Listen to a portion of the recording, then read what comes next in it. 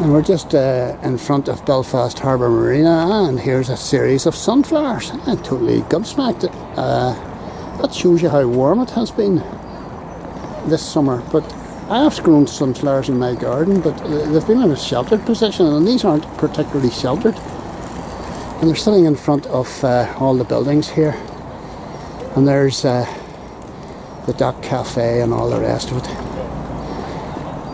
And I was just talking to Jean-Pierre on off that little boat that I was videoing down in the Harbour Marina, and he's invited me to come and visit him and his wife.